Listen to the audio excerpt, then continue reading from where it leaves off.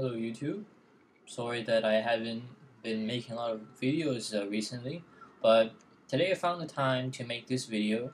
Um, it's kind of like a follow-up to the video I had on twoup and rightzoom. It's because twoup is actually has been discontinued by the company, I guess, Irradiated Software, I think. So they made a new version, but it's called Size Up, and it's $13. I guess I could search for it for you. Yeah, so twoup. So yeah, twoup has been discontinued. Please use Size Up now, $13. But luckily there is a free alternative.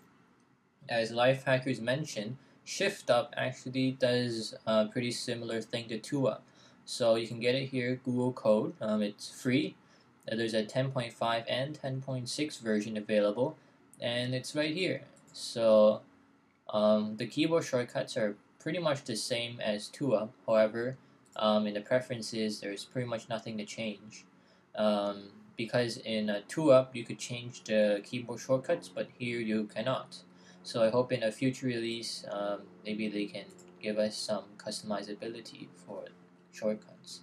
So left, right, top, bottom, and it even has a maximize option. So you don't have to pair this with rightzoom at all. It maximizes the windows for you. So I'm just gonna have a demonstration.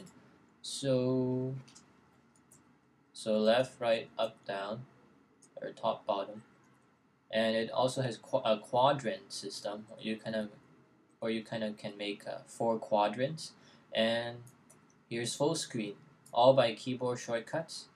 Apparently they have a centered, so this is centered. So I guess if you like it centered, you can do that too as that option. So it's pretty basic, but I think it does all the things I pretty much wanted to do, because sometimes I like comparing documents side by side, and it's pretty useful for that. And I usually just I don't run this at startup, as you probably saw from the preferences, but rather I just run it on a need to do basis. So if I just need to compare something, then I run it.